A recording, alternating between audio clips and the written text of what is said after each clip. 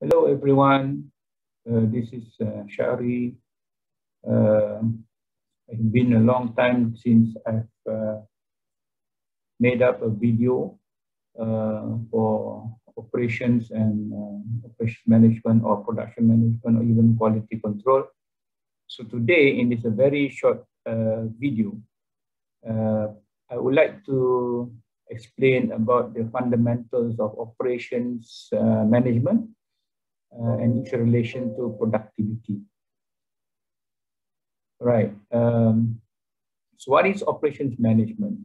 In short, operations management is the set of activities that create value in the form of goods and services, which you do that by transforming inputs into outputs. For example, from raw materials such as steel, rubber, and other materials, even information, data, and you transform it into outputs. You produce value-added outputs that actually will be consumed or even be sold or be used by consumers or customers.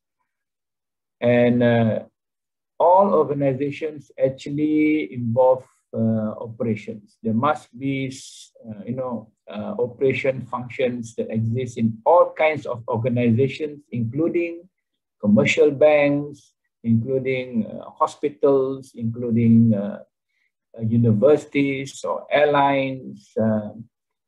So all will be subjected to the need to manage operations efficiently, effectively, and at the end of the day, producing the desired quality requirements by the customers and also meeting your productivity targets. So you don't want to produce your products with a lot of defects, a lot of problems, a lot of inefficiency that exists, that you create along. There's a lot of byproducts and so on.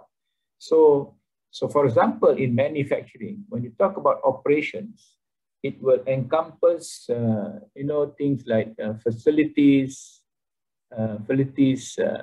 production, construction and maintenance, production, inventory control.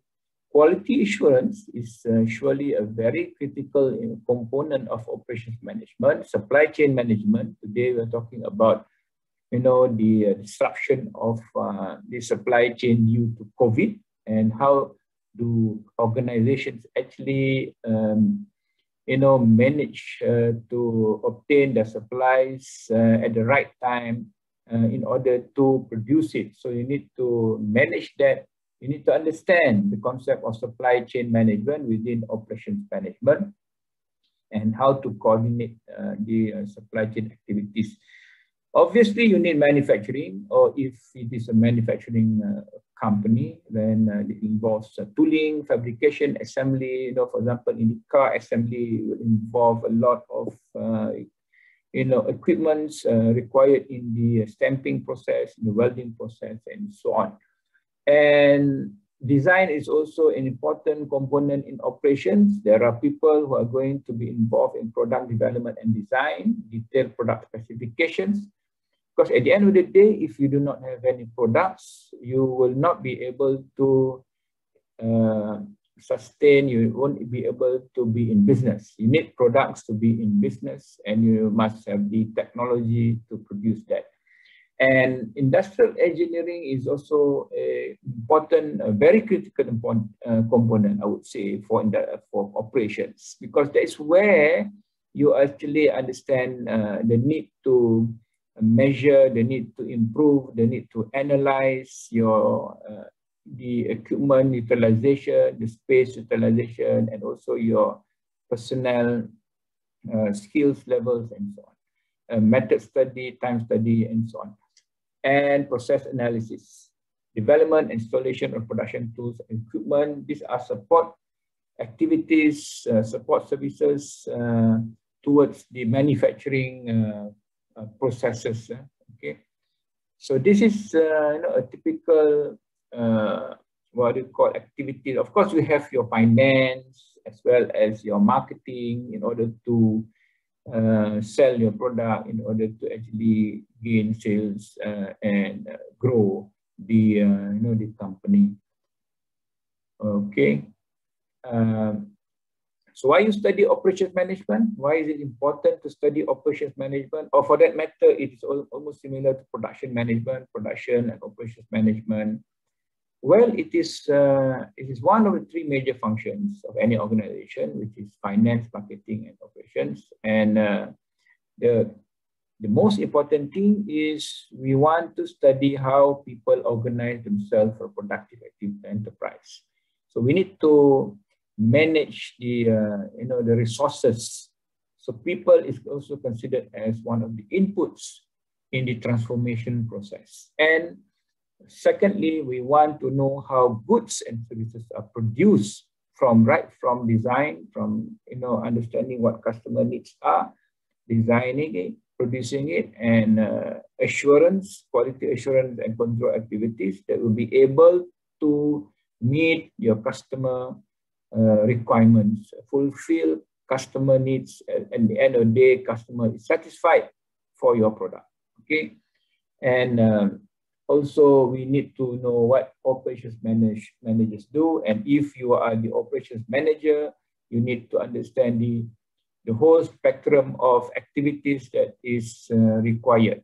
You don't need to be an expert in all the areas. You need to know the key things that you need to, how to manage effectively, how to organize effectively, how to ensure that all the processes meet requirements and also quality and productivity level. And also, a lot of companies start to realize that it is such a costly part of an organization. It's very costly because that's where the workers are, that's where the investment in the equipments are, that's where you're going to control your suppliers, that's where you're going to control your quality. So it's very costly. If you do not manage it effectively, you're going to lose a lot of money. You're going to lose a lot of underutilized resources. You'll not be able to fully utilize your human resources. Okay. It's very important that this is understood. Okay, there are many issues that need to be decided. There are this so-called strategic decisions, the design of goods, because it's related to, for example, they need to manage the products that you produce. How many machines do you need? How many production line do you need? Or even in service counters like banks, how many service counters do you need for example, trying to manage or entertain a number of clients or customers. And quality, decisions on quality, managing quality is critical today. Quality should be given, should be something which is mandatory. It's no more an additional to the product. It is a must-have. It is a must-have characteristics for customers to buy again or to come again to your company. Process and capacity design, location strategy. How near are you to the customer suppliers? So these are all add up to cost. Okay, the location. In terms of infrastructure, in terms of logistics, and also in terms of the need to be close to government facilities. Okay. And other things, layout strategy, human resources and job design are also key strategic decisions, operations management, supply chain management. You have to integrate supply chain into the firm strategy, what to purchase, where to purchase. The current pandemic COVID has really disrupted the global supply chain. So probably a regional supply chain will be much more, effective and efficient. Inventory management, inventory is costly to the organization. So how much inventory do you need to keep? So there are models, there are, analytical tools for you to manage your inventory, scheduling, maintenance. So these are all the key, okay, key strategic decisions that is required by organizations to actually understand, and also how to decide and think about it.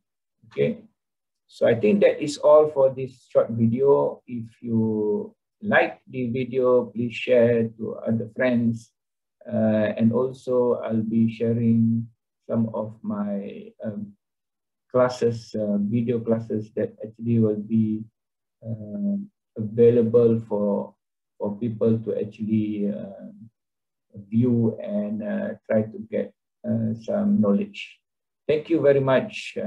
Good luck in your endeavors and future activities. Assalamualaikum warahmatullahi wabarakatuh.